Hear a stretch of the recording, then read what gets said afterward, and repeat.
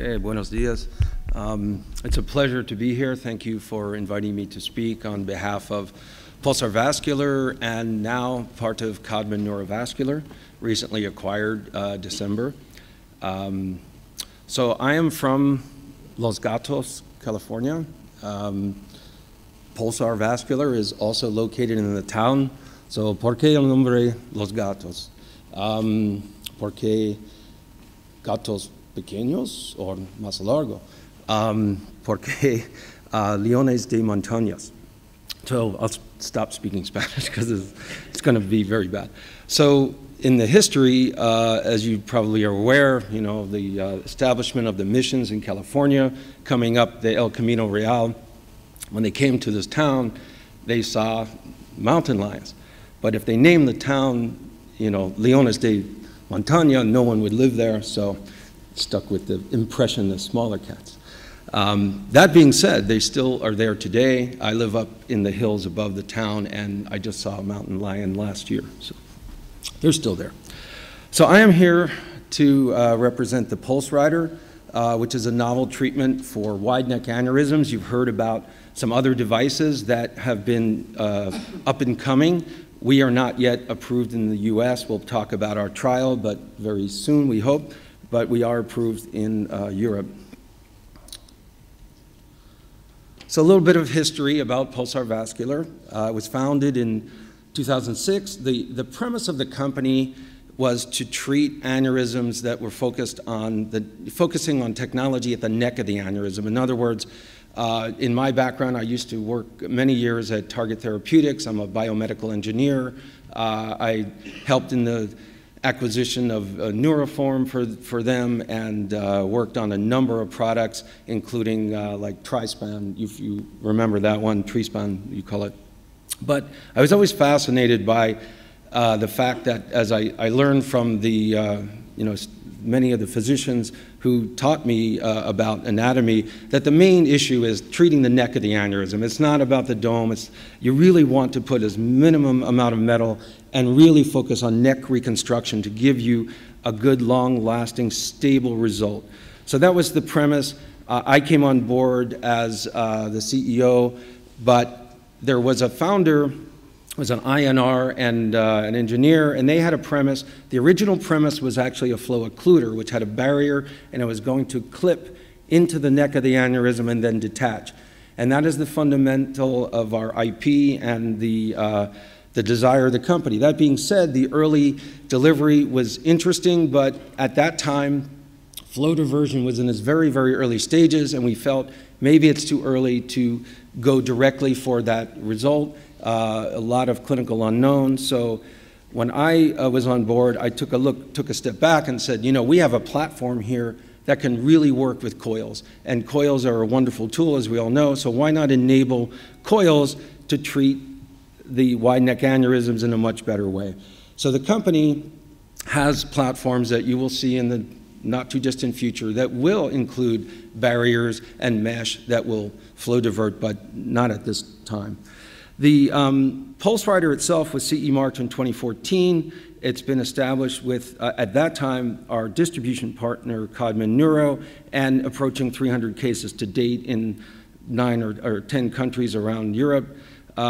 Recently, we completed the enrollment of the 34 patients in our clinical study. My colleague, Claire Houston, in the audience, when we get to the US trial, she is responsible for the nice work there. And as I said, Pulsar was acquired by Codman in December. So for those of you not familiar with the Pulse Rider, it is a self-expanding nitinol device, the implant itself. It has a very unique design. I am the designer of this device. My background is in both bioengineering and metallurgy. So I have a very long background in nitinol, a long-lived background. And as you can see, when you look at it, the first impression is, well, why are some other devices, they have multiple cells and they need a lot of support? How can you claim to have a device with essentially one unit cell that opens, covers only the neck of the aneurysm as an arch, and yet how is it stable? Well, I'm going to get to that as I continue my talk. But the device comes in the T and the Y shape for the reason of the various anatomies. We wanted to provide the clinician the choice, and has 8 radiopaque markers, which I'll explain why they are positioned where they are. The delivery wire is a stainless steel. It has a unique wishbone stainless steel fork that is attached to both of the bases, and that allows one to torque the device and position. And it is electrolytically detached using our own pulsar detachment system and cables. It is placed through any 021 microcatheter, and that is the way to access. And then there is a torque device so that you can torque our device. So the basic overview of the design, it's a very, very flexible arch. The top portion, unlike other stent-like devices or laser cut nitinol, each of those leaflets are independent suspension. So when you access through the device with a microcatheter, it very, very softly pushes out of the way, so you do not have to select to go through the mid markers as shown here. You can actually position your catheter any location, and the little leaflets will push out of the way.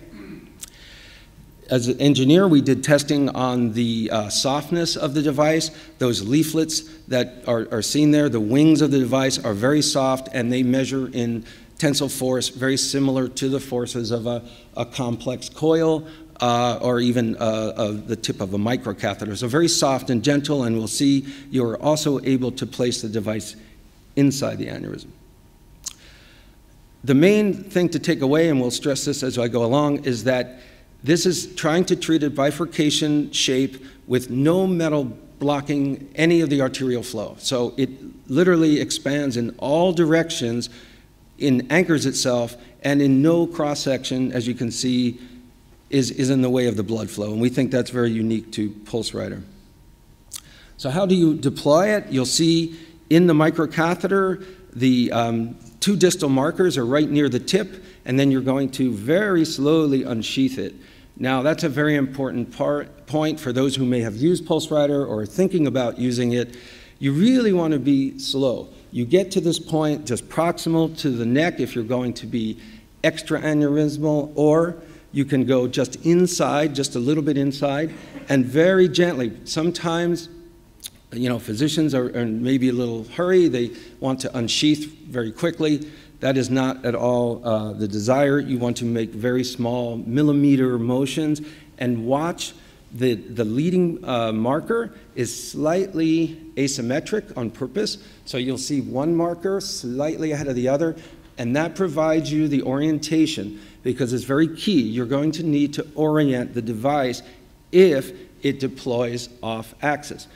Normally, the device naturally wants to seat in a low energy state. So many times the first position is the best one, but it is meant to be resheathed, repositioned by torquing gently. You pull back into the microcatheter, you watch your distal markers, you gently apply maybe a turn or 2 of torque, and then as you advance again, it will rotate maybe 45 degrees, maybe 90, and then you really should be done because you don't need to, you know, rotate around. So that is the device on the right side with the full deployment. And another thing to note, you see the wishbone attachment before the detach. It's very important to realize that the benefit of the device is that you can reposition. So it will move. You want to hold it in place as you put your coiling catheter, and then when the procedure is done, you put a few coils. You don't have to do all the coils. You could put 3 and then detach. The proximal base is designed to come out like this. In addition, the design is such that the arch, the upper portion, is meant to push back against the coil. So in other words, the more you pack, the more like a Roman arch, it's going to be very, very supportive, even though it's soft, it's going to lift. And you'll see examples in the cases. And you'll know you're getting there because these nitinol segments will begin to flex a little bit, and you'll see that. So one of the most important aspects and differentiators of PulseRider, and that's something we're very proud of, is I tried to design it with the user in mind, meaning anatomies are complex. No aneurysm looks like a cartoon. They're very complicated. You should have the ability to choose and it's in the instructions, you can go extra aneurysmal, more like a stent-like approach. You can put the wings inside, deploy, and pull back, and you get a very nice parabolic reconstruction of the neck, much akin to the old trispan. And then there are times when one branch is slightly above the other and you don't want to compromise a branch. You can do a hybrid approach. So let's get back to the speciality of the design and the fact that in all dimensions, and if you want to see more after the meeting, I can show you a model, but it's hard for some people to realize that all the metal in all 3 dimensions is pressed up against the wall, especially at the neck and then the proximal section. And it is meant to be re-entered very easily if you need to retreat. So unlike Y stenting, let me go back, unlike a Y stenting approach where you have to go through one side and then the cylindrical shape of the other, compromising, and jailing the vessels, the PulseWriter doesn't do that. You have complete open space.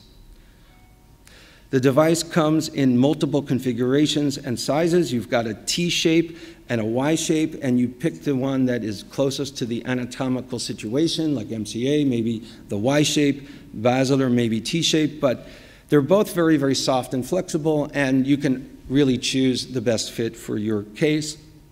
And they come in parent vessel size. So you size the device by the base of the parent artery, 2.7 to 3.5, 3.5 to 4.5, and then finally, in assessing the wingspan, so to speak, you've got an 8.6 and a 10.6. But that being said, we are one of the few devices to treat the ultra-wide, meaning 11 millimeters.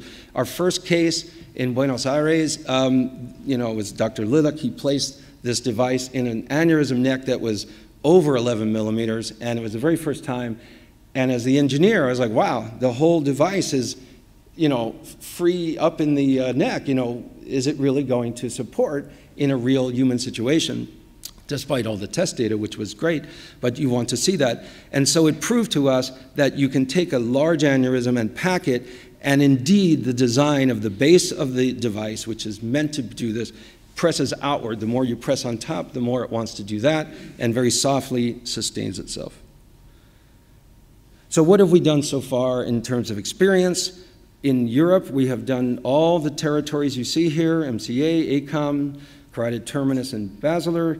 In the US, the trial was limited to only basilar and carotid terminus because we were seeking an HDE indication, and so the FDA had limited the number to a certain threshold, and that will be the hopeful allowance in the US, but in Europe, you may treat all these locations. So I've referred to our US clinical trial.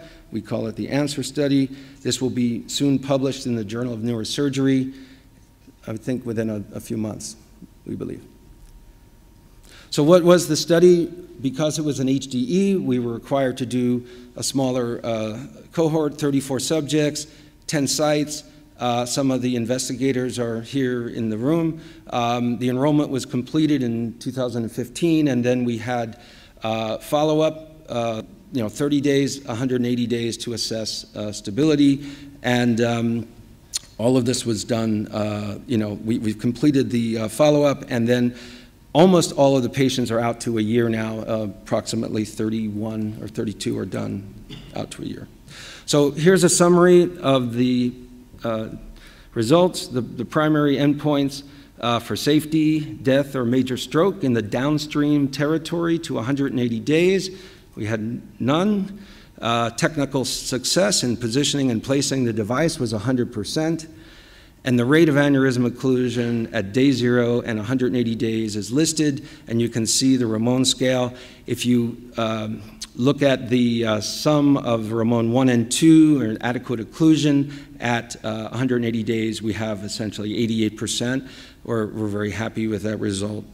And we have submitted earlier this year to FDA, and we're in the process of their review. We believe we're getting close.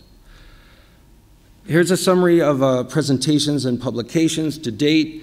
Again, Claire Houston's done a wonderful job in support of the company. We've been in many of the conferences that you recognize.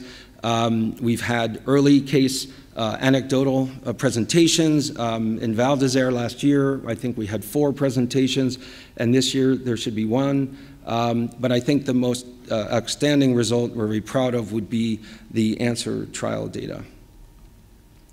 And just a few cases to give you examples. A large basilar aneurysm. This one is from Europe. And you can see this is a very large wide neck aneurysm, difficult to treat. You want to sustain your branch flow, and I can't comment on all your choices that would be available today, but in my opinion, this, you want to very delicately handle this wide neck and not compromise. How are you going to do that? You're going to need to put in, many, many coils. So you can see here 2 views. The lateral view really demonstrates the power of the arch, and you can see that even though from the other view the coils look like they may be in the parent vessel, in the branch, they really are not. They are outside the arch. The arch has a few markers that indicate that, and I think you can see it's done a nice job here.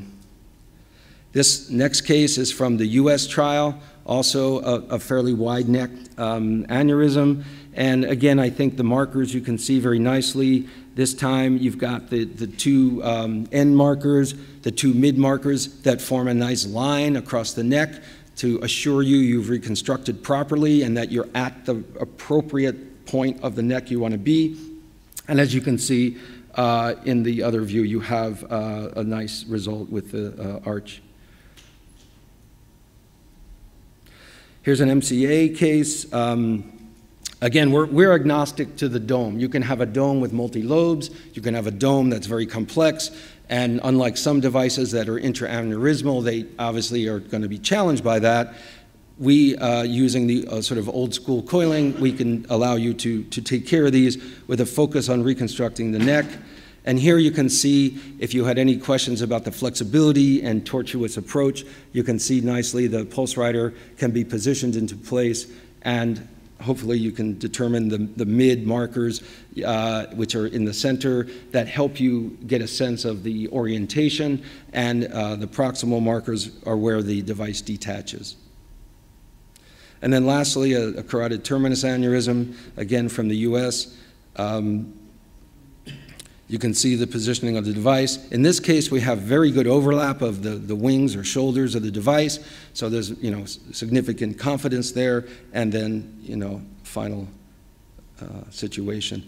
So again, in kind of summarizing, the device is intended to give you versatility, to allow you the softness to go inside if you desire, and to recreate more of a basket and parabola inside, or for those users who prefer to stay extra aneurysmal, it's very well suited.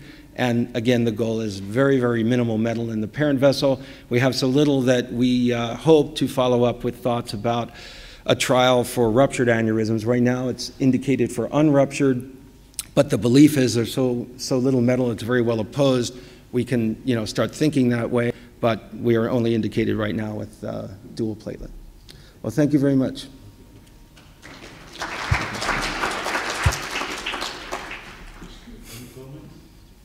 Any comments or questions?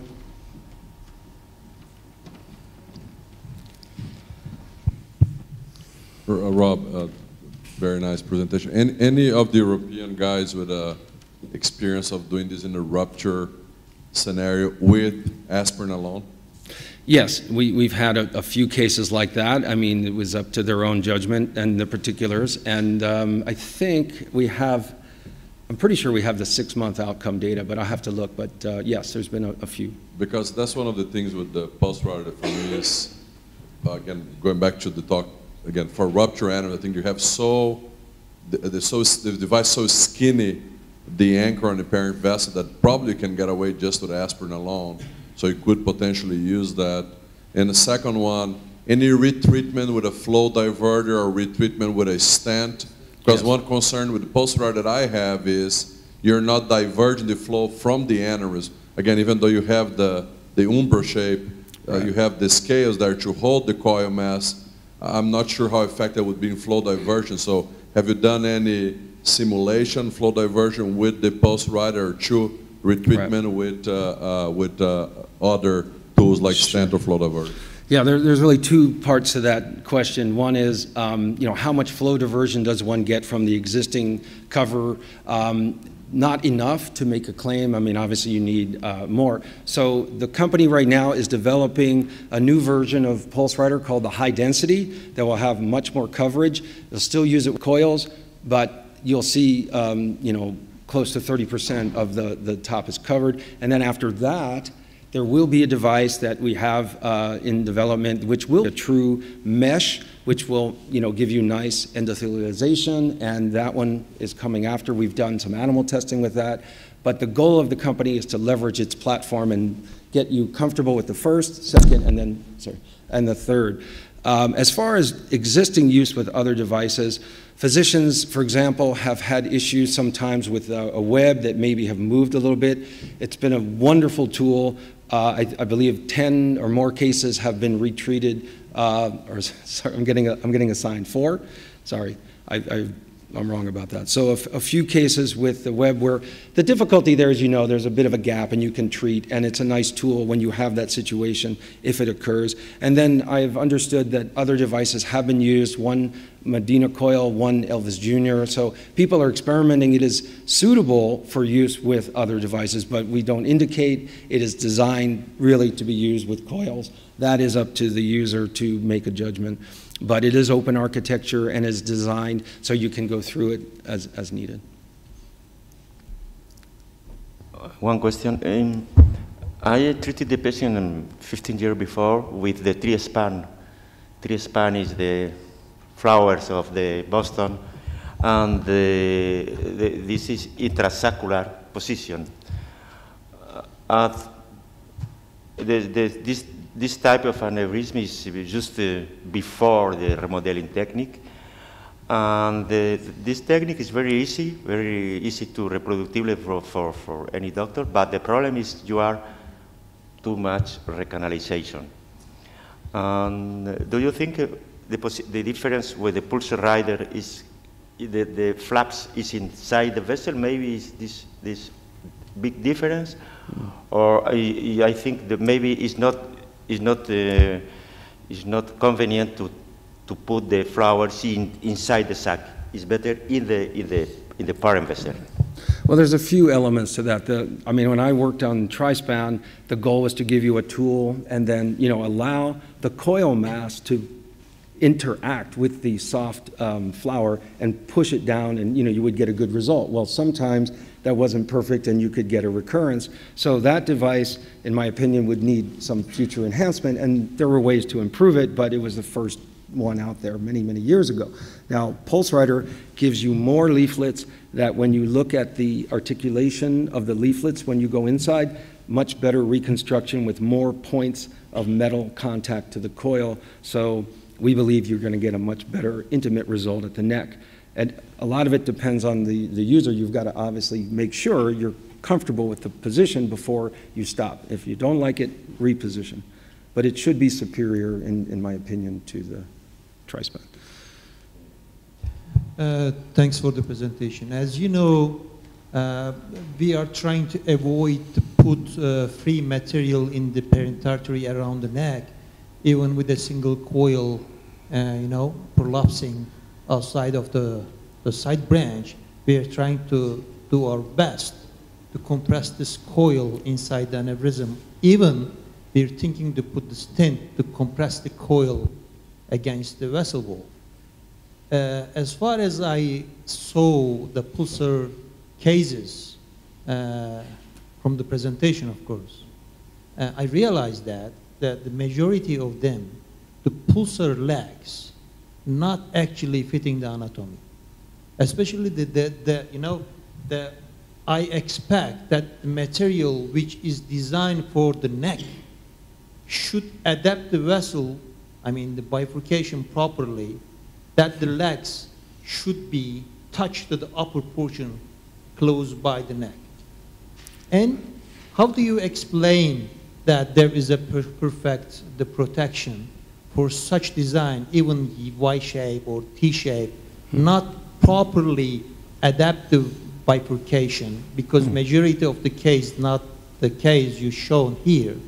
and then that we need to put additional more stents to adapt that legs against the vessel wall, or we should start to give again the same anti-aggregant regimen. What do you think about it? I guess I'm a little confused as to the leg portion is mainly in the proximal. This is the same. Let me show it to you. Do you have a laser point? I don't have Yeah, one. this is a good example. Pointer. Do you have a laser Somebody have a laser pointer? I don't. Look at that on the left side. Look at, yeah, thank you. Yeah. This is what I'm saying. Look at that. Look at the marker. It seems that this marker at the tip, where it is. Yeah. Do you think it is touching the wall? We've gone to great lengths to verify in many of the cases where the angle is questionable depending on the orientation of the view. Sometimes it appears that it is not, and I mean, maybe Claire can speak to the U.S. trial experience, but in most of the cases I was familiar with, the physicians were careful to do rotation and to verify that it's actually on the wall. To convince actually that this mentality, I suggest you, before putting coils, it is better to do a flat panel detector CT imaging to show it. That's a good point. Okay. Najat, as usual, great seeing you. I think we got away with that, just like we got away with the Enterprise before. The device is not fully opposed to the wall, but the amount of metal is so low that you get away without major thromboembolic with that. I see what Rob is saying again. If you think about, there's a dot there and there's a V of metal that comes out there. Is that V straight from the metal? That V is both. You don't see that on this picture. Well, if you look at the mid marker, it is oriented down like that. So if they were, I mean, that's the way we try to assure it. You look at the mid marker alignment and then where it is. But I don't deny it's possible. But I think what Naj is saying, I think we got away with that, even if it's not touching the wall, because the amount of metal is low. That's what we got away with. That is true. That actually the mechanism of the stent is comparing the other neck bridging device is far better in terms of the metal concentration. But anyhow, that design has some lag. Maybe you may produce other design because of the asymmetric geometry of the bifurcation aneurysm. Maybe one leg will be shorter than the other to get rid of this, for example. No, it's an interesting point. In the original design submission of like the patent, we talk about asymmetries, but the other company was a small company. We make enough variety, but it's a good point. I mean, you want to get everything just right, and we can make more shapes and sizes. Yeah. Very short comment. I don't like device in normal vessel. So it's for future, it's not good. The best device, it's only for pathologic artery. So for aneurysm, neck and sac, but not in the normal vessels. It's my opinion. Okay.